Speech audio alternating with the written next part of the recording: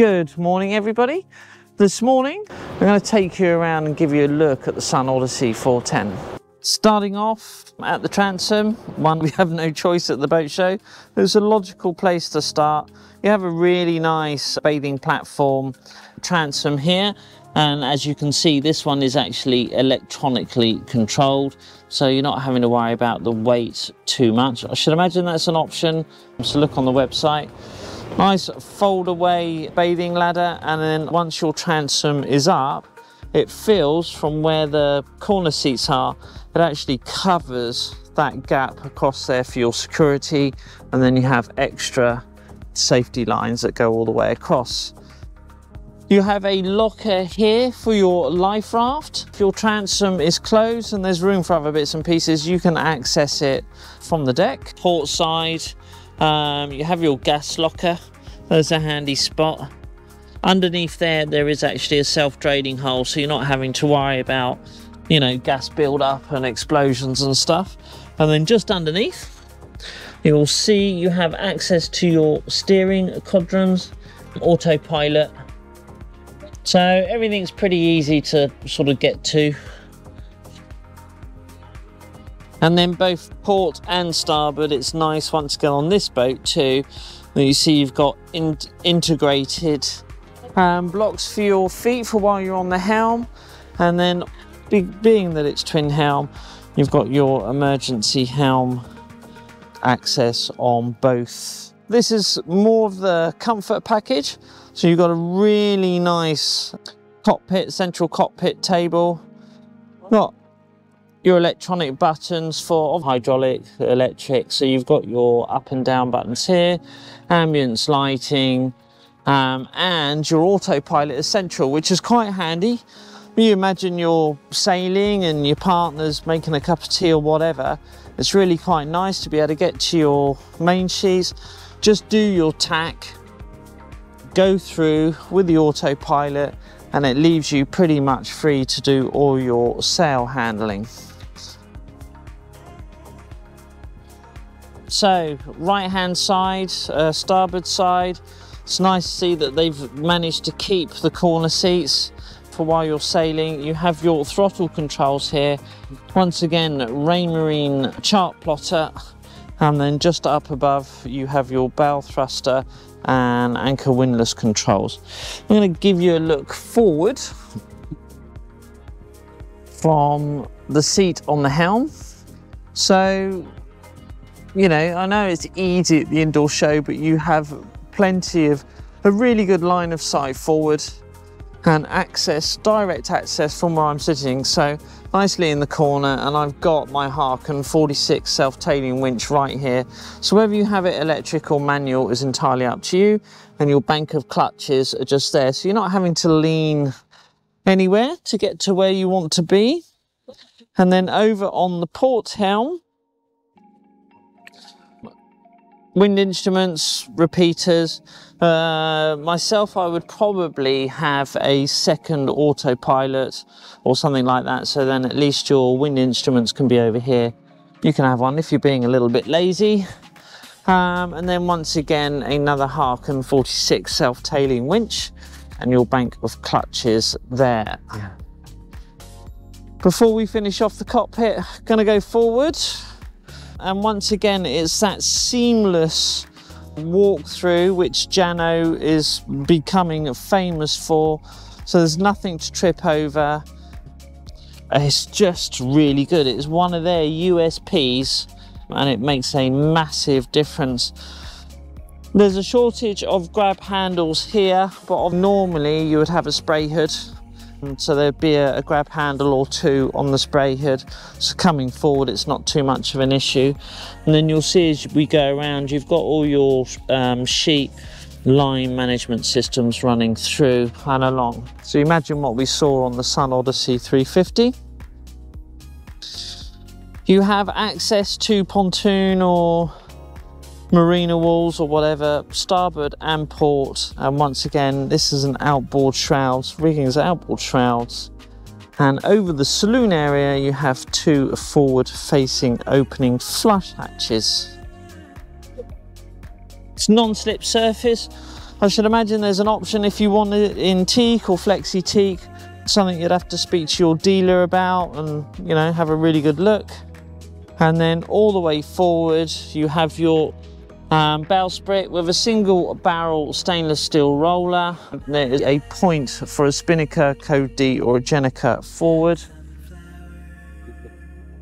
This one actually hasn't, by the looks of it, they haven't finished doing the sail plan on this. It's just a show boat. So you could have it set up with Jeanneau or self-tacking jib. We saw your windlass, and then in the forward locker you would have your electronic controls for your anchor, windlass and so on. Chain forward, so there'd be a bit of space for some fenders. We are doing a factory tour with the Blow Up Fender Company, so sometime keep an eye out for that. It's quite nice to see stainless steel. It's all good. And then come aft quickly. Okay, back in the cockpit. I actually quite like this upgraded option. Nice big compass, somewhere to put your drinks, beers, cup of tea, cans of Coke, whatever. And here is your Yanmar start-stop button. It's actually quite a cool place to have it. And then up on the table, nice spot for bottles.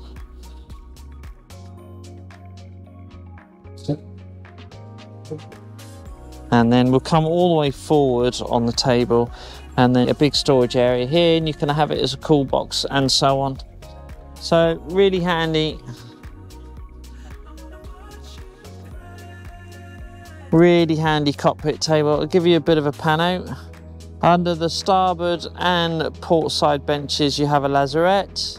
So we'll open one, locker, however you want to call it, because I know there'll be arguments in the comments. So there's some storage space in here, you know, fire extinguisher, bucket, mooring lines, you know, all the sort of junk that we seem to collect and accumulate on a boat. And then once again, another one on the starboard side. So, you know, there's somewhere else to store more of your junk.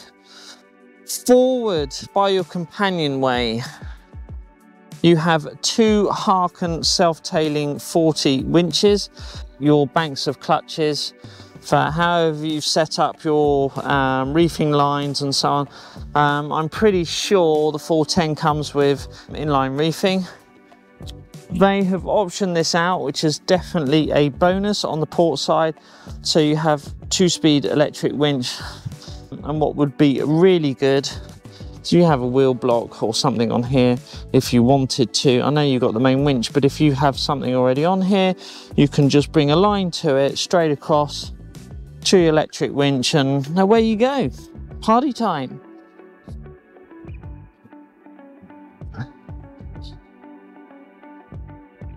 There are a couple of configurations for this boat. I'll give you a pano while I'm up here at the companionway.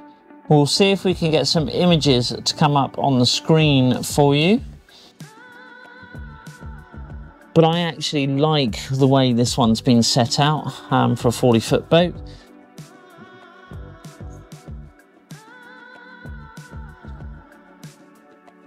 So instead of before with the older versions, you would have had a single huge inline galley all the way along there, or longitude galley if you want to call it, or the option of just having a small L-shaped galley there. I think they've realised that sort of owners that want this boat are going to go a little bit further. They're going to go away for a couple of weeks. They want the comfort, they want the space, because they want to be able to invite their friends or have the kids and the grandkids over. So they need different things, and Jeanneau have taken that on board. We're going to start over on the port side. I'm going to do the aft cabin first, and then we'll get into this nav area. So the aft port cabin, you have your main breakers and quite a low down double bunk, which is really cool. You have accessed services over there and a nice port light window with privacy blinds. Opening hatch here, and an opening hatch here. If there's an option to not have an outdoor lazarette, it might be, you know, it's up to you. The other one is shallower on the other side, so the cabin will be bigger, and then you have a really nice window for light coming into the cabin as well, and this can probably be optioned to be an opening hatch. And you have another opening hatch here. To give you an idea of head height, you know, for getting changed in and putting clothes on or whatever, or just getting into bed, there's plenty of room in this cabin. And then you have some large hanging lockers with shelves. It's quite good actually how they've kept, instead of having two doors, so you have one door for shelves and one door for hanging, they've actually popped your shelves inside. You've just got one opening. It's all about space saving and saving a bit of weight. And then here you have access to your mechanical spot. Right, nav desk, work table. This really is a nav area, but it's an office, and I really like it. You know, they're not pretending it's anything else. There is some storage under the seat, and you have vents for air conditioning or hot air heating. Nice leather covered top. It's just, yeah, you know. And if you had rolled up charts or other bits and pieces, or, you know, I think they've just done a really nice job. I think Jeanneau have upped their game. The last couple of years, they've really sort of upped their game. Access to electrical panel behind, and obviously this drops down. So if I can find that. Haha, they've set it up so we can't do it at the show. Anyway, that will obviously hinge down so you can get to the wiring for your DC, and this is for checking on your battery levels, water tank levels, diesel levels, and your Raymarine VHF and, you know, clock barometer. I know some people might think it's old-fashioned, but it's still nice to see this gear from time to time on boats. There's some handy cubbies for mobile phones. So I really like this area. It's sociable. You could be here working on your laptop while, you know, your friends or your kids are over there. It's really sociable. Or you're on doing a little bit of a passage, you're on watch, you can just pop your head up out through the companionway or through this cabin window. It's just nice, you know. Well done, Jeanneau. Got some shelves just here and really big fiddles. It'll help if I actually pointed the camera at it. So really big fiddles at this galley island. Before we go into the galley and the saloon, I shall come over to the starboard cabin. So pretty much mirrors the port side cabin. So you have a nice double reading light, and I'm about to lose my microphones, guys. Okay, so give me a minute. The thing on the port side cabin is the reading lights have USB charging on them, have some nice drop down cupboards there. There is also a mains plug. I'll block out the light. There's a mains plug and USB charging over there. So pretty good stuff. Behind the door you have access to your mechanical department, and once again you have another one of those lockers here, and just out from that cabin you have your heads. So this one's actually been set up with an electric flush. You can have it manual if you wish, save yourself a few quid, but you know, if you can, have the upgrade. And then a separate shower, which for a 40-foot boat is really, really nice. I'm going to get in here and show you how much space there's in here. So, you know, I hope you can see me okay, but there's plenty of room to move around in. They've frosted out the windows here, but you know, we're all sailors. Just have it clear, allow more light, and there is an opening hatch there for ventilation and steam. Nice sink. You know, it does exactly what it says it does on the tin, so to speak.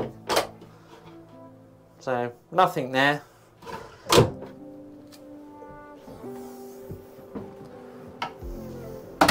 Nice. Right. U-shape settee on the starboard side. There is plenty of light before we go too further forward. So you have those nice port light windows there. Up on your saloon roof, you have the windows there, and then there are those two opening hatches up above. So plenty of light. This table, it's a shame they've put stuff on it, but that folds out and then drops down, so you can have a large double berth there or something like that if you wish. It's really nice. The cushions, for a production boat, the cushions are really, really nice and soft. Nice material on them. There is storage behind, and then you have a mains plug there. Table folds out, so you have seating here and all the way around. It's just really nice. I love the chaise longue, somewhere to lounge out in, your mast compression post, and then to my left on the port side you have your galley. So the other side of the island, there is a nice pull-out drawer. Dual stainless steel sink. You have enough room here. If you haven't seen it, look at the video. I'll leave a link for that up the corner there. And they have a really nice sink system, and I would actually ask for it to be optioned out with that. That's just my choice. This is only fresh water, hot and cold, but it can be optioned with salt water if you wish. And then bin and so on underneath. And it's a top loading and bottom loading fridge, so you have access down below.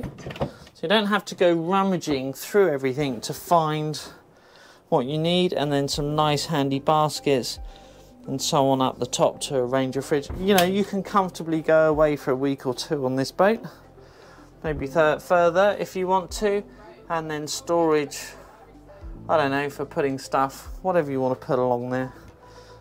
Your boat. Two burner gimbal stove. Your gas shut off is down underneath, and there's a space for pot and pans.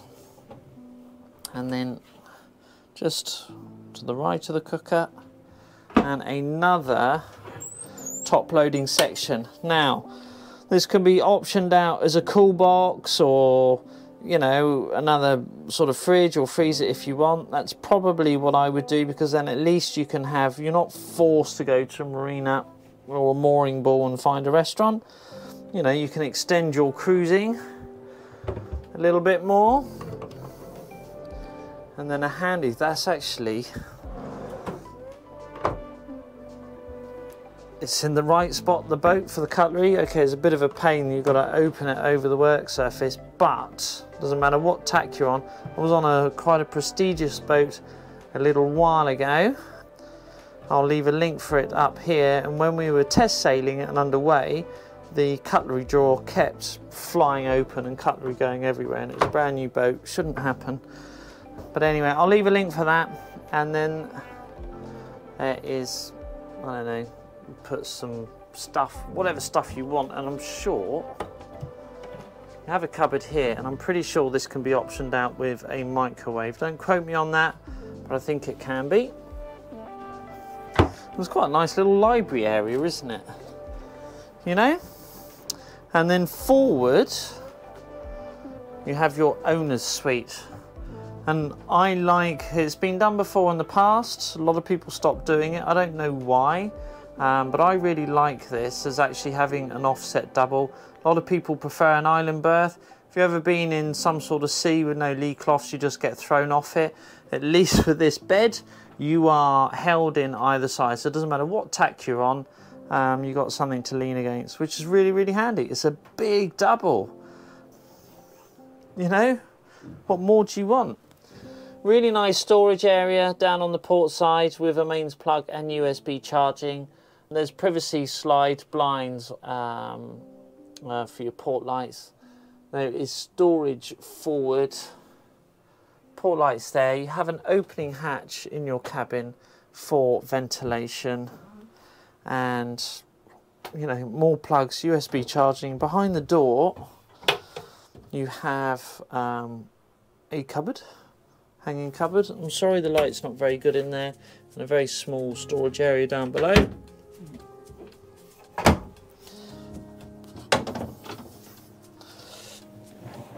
There is storage underneath the bed, and obviously you have access to bilges and so on down below.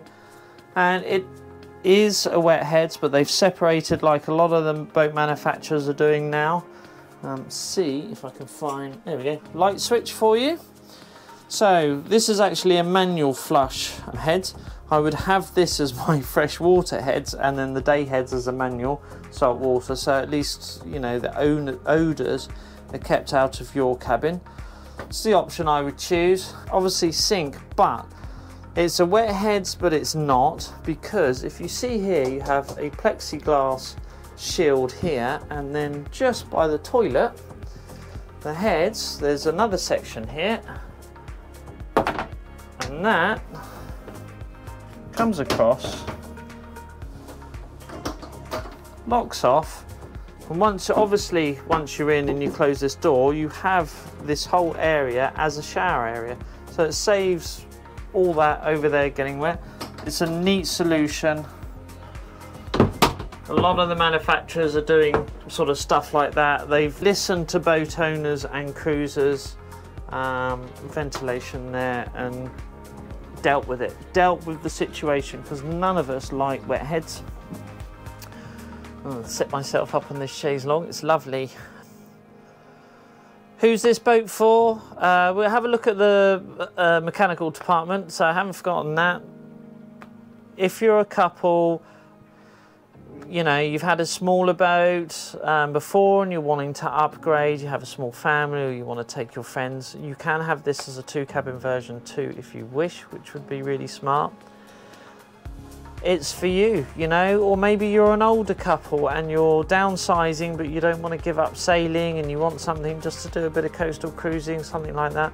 It's a really nice option. Once again, Jeanneau they're changing the game with these production boats, and they're doing a really good job at it.